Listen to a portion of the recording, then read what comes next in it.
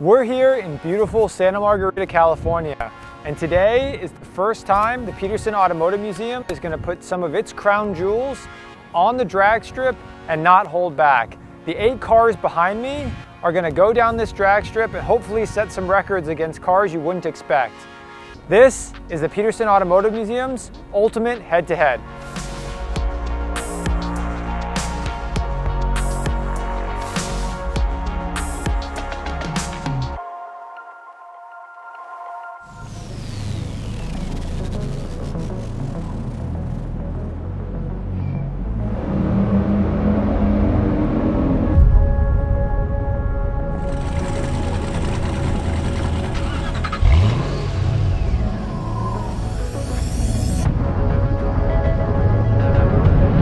All right, wait. Let's rewind before we start racing. Let's talk about these 2 extremely important Fords in front of you.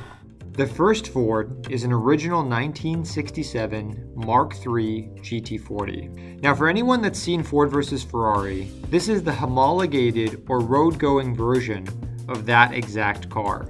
Ford took victory at Le Mans in 66, 67, 68, and 69. And this 67 is one of only 7 Mark IIIs built for the road, and one of only 4 that was left-hand drive. Under the bonnet, it features a 289 V8 with just over 300 horsepower. And there's no technology in this car, but the technology of its day was to be extremely lightweight and have this 300 horsepower power plant pushing it along the road. A quick fun fact, the 40 in GT40 is representative of the inches off the ground. So this GT40 is only 40 inches off the ground. Herbert von Karajan was one of the composers of 2001 Space Odyssey and was the original owner of this particular car that now belongs to the museum.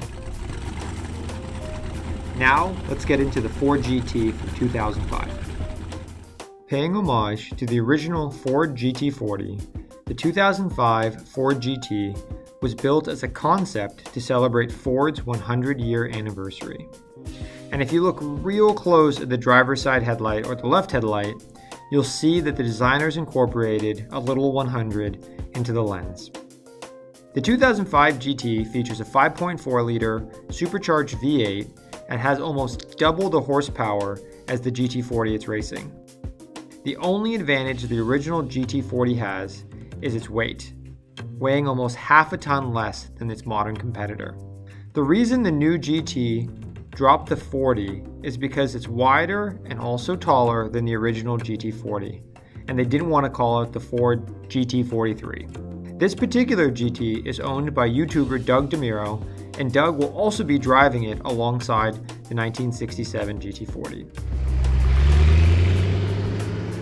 This is Doug DeMuro, and today I am here with the Petersen Museum at an airstrip to do a little drag race. I'm going to race new versus old. This is my 2005 Ford GT, and I'm going to drag race it against this Ford GT40, which frankly sounds absolutely terrifying, and it is. So let's see what happens.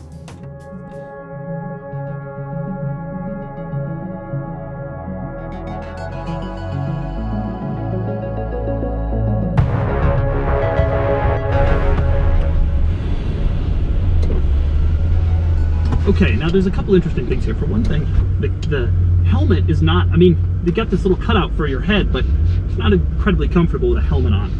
So I'm like kind of bending over. But also I'm lining up next to a $2.5 million car. This is so scary. I have done an enormous amount of drag racing in my life all over the country, but I've never lined up. You know, when I was doing this in rural Georgia, we didn't line up next to $2.5 million cars. So this is a little nerve-wracking, especially in the GT, which is known for getting a little squirrely, but I think I'll be okay. I'm certainly going to take it easy on the first run.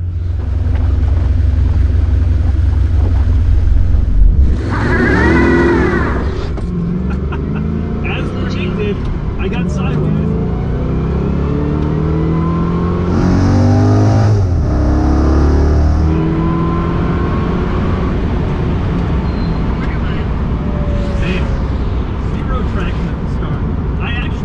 Could do something, some amount of gas and get going, but I was wrong.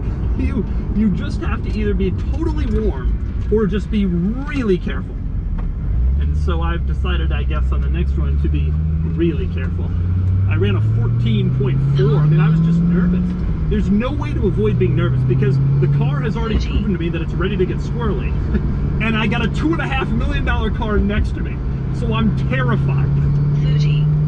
I'm gonna have to try a little bit better next time to modulate the start, and then even if I get a little squirrely, to stay in it once it straightens out and just start going. But that's easier said than done when you have an original Ford GT40 next to you.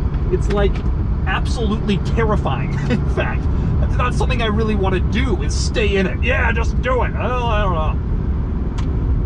A very competent driver could run this car, I think, to like a 12-something quarter mile. I'm not a very competent driver, especially when there's $2.5 million next to me. That is absolutely terrifying in every capacity.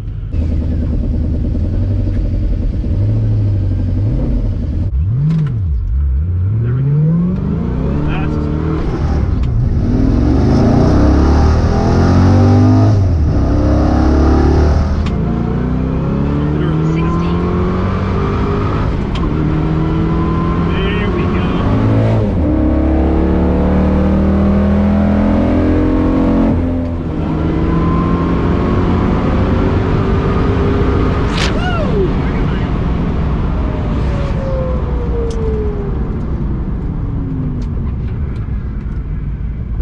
This is 12.4, 0 to 60 in 5 because of the hookup.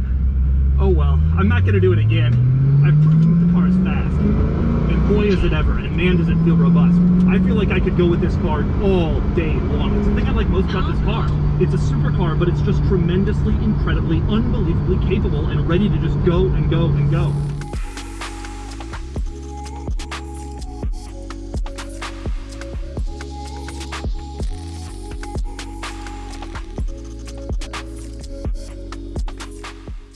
Okay, so there you go. That's the results of drag racing the newer Ford GT against the original Ford GT40.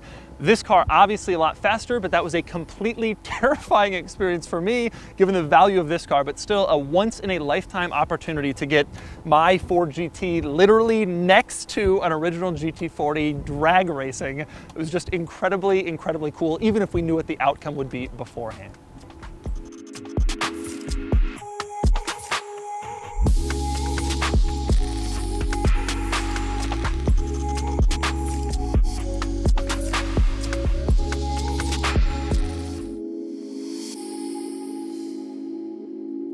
Thank you everybody for watching. Be sure and hit the like button and subscribe.